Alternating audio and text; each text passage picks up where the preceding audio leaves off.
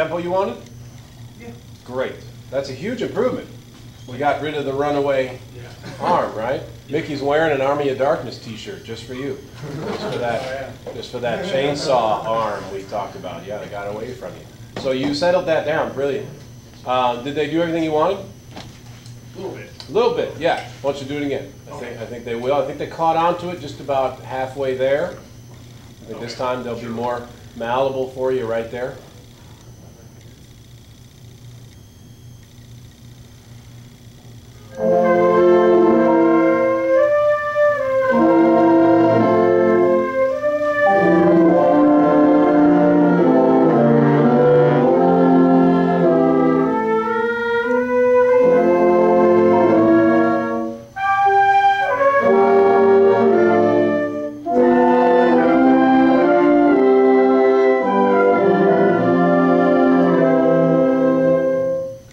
Just let's take a moment with that last note before we go back to the really fun stuff. Careful sticking that beat. It's 2, isn't it? Yeah. 1, 2. You stuck kind of still, and then you made kind of a quick release, didn't you? See, that's a cutoff. Yes. Okay. Yeah, that's a cutoff. So would you suggest like just kind of something like that? Well, I'll tell you, one of the things that I believe in, and you can believe in it if you want or not, okay? I will not be offended. This is music, not geometry. But one of the things that I believe in, I believe that releases go up and cutoffs move down. Okay. And there's lots of repertoire where you want a cutoff. You know, if it tends to be maybe more modern repertoire, you want something that's got a real edge on that silence before the silence exists. That's a cutoff. Mm-hmm. To my ear and my sensibilities, that's down. That's off.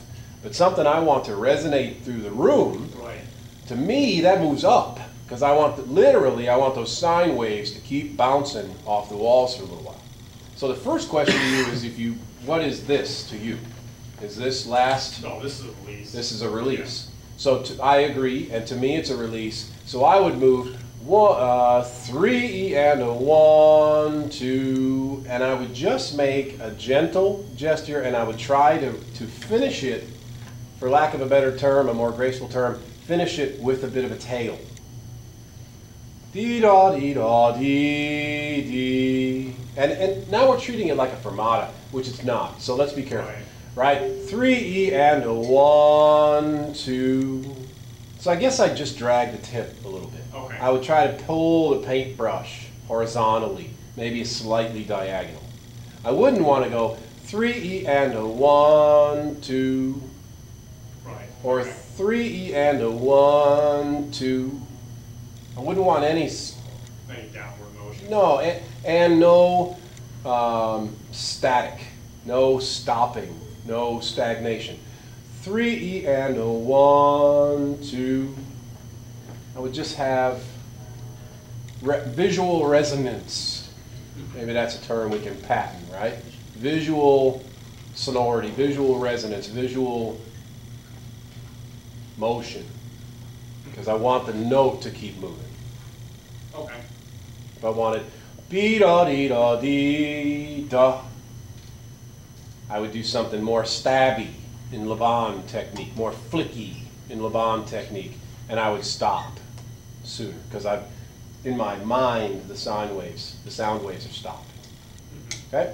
How about now to get back to the fun stuff. Everybody noticed he's trying to put a rallentando in there, right?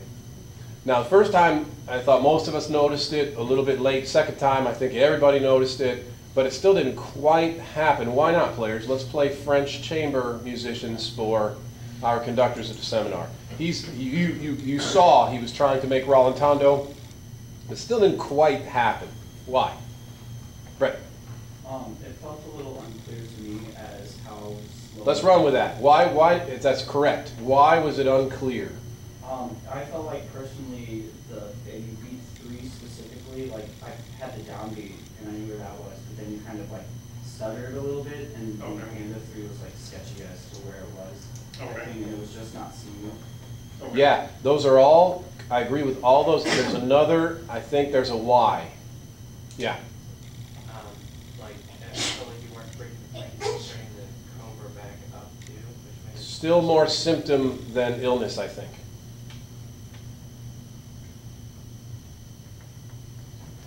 Nope, you're all thinking maybe more detail. Abby, Gail?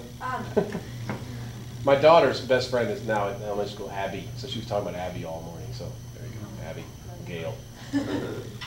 I personally felt like there was some communication that wasn't going on. I didn't feel as if you were really engaged in us, and all of a sudden that was happening. So I didn't really know there was no emotive gesture, nothing. I didn't really see anything much change in your pattern, except for all of a sudden it was kind of slower. Okay. And it kind of threw me off. Okay. I saw more hands than hers a moment ago. I don't know if maybe you were exactly sure what you wanted to do. If you were, then maybe you didn't quite Thoughts here? know that exactly what you wanted. It was kind of a thing. I guess how it happened. Let me ask you guys a question. When we have retardando and rallentando, how much specificity is in that information? Get it in a score. How general, another way to ask a question, how free really are we when we see retardando or rallentando? Is it anything goes? Not quite. No. So why? And how? Why not? Why not anything goes? It says slow down. If I'm going 90 clicks a minute, why can't I go 45? 25. It Are says we slow going down. right back to 90 afterwards? That's one factor. And Yes, that's if one you're factor. from out of there, Well, that's even that way. irregardless. One of my favorite non-existent words. That is a correct statement and information we need. What's happening next? So if it says rallentando and it's 90, and then the next tempo is 60, well, he wants us to go from 90 to 60 in those gestures, in those beats. So yes, but let's set that aside for a moment. Let's put that on the shelf. Even that 90 to 60. In the first bar, is it okay to go from, let's say it's a 4-bar rallentando between 90 and 60. Is it okay to go from 90 to 72 in the first 2 beats? And then from 72 to 60 in the next 20 beats? No, Or should it- even gradual. Should it be even and gradual? Our common practice is that it should be even and gradual. Our common practice is that a rallentando should feel like I rolled a tennis ball gently across the floor and we watched it come to rest. If we saw that tennis ball roll across a flat floor halfway, everybody in the room, even if I stopped the thing, could get pretty close to where they think it'll end up. Like, right, if I rolled a tennis ball 20 feet and I rolled it, well, let's not say 20 feet, let's just talk about speed. If I rolled it, let it go 10 feet, and then I stopped it, you guys will get pretty close where you would guess it's going to end up, because you know how that's going to organically slow down, naturally slow down. You can predict it. What I thought was the overriding factor of the whole thing is that your rallentando got disconnected from that slowing down tennis ball.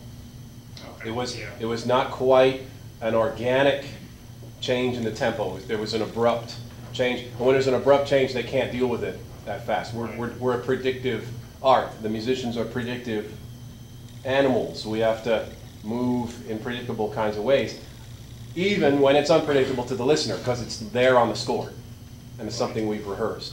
Accelerandos are the same. If you imagine the golf ball or the tennis ball rolled up the hill, it comes nearly to a stop, and then it rolls down the hill, and it picks up speed. The accelerando would pick up speed organically in the same way that the gravity would affect the ball. Okay? So we'll just do the first few bars, but I want to go through that again and see if that makes some kind of sense in your mind. Sure. If you're gonna slow down, each eighth note is in the ballpark of the one before it in a Venn diagram kind of way, in a Russian dolls kind of a way. You can get slower, but they've all got to keep holding hands with their neighbor. Okay. Can't be disconnected. Give it on.